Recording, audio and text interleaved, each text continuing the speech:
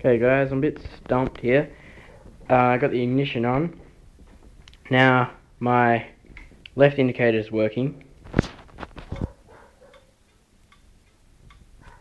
but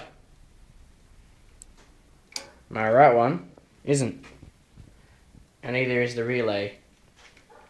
Now I'll have a look over the bike because I pulled it apart anyway because I have to repair some stuff, and these wires go nowhere. They're just sitting in here. It's a black and yellow, black wire with yellow stripe and a green wire with white stripe,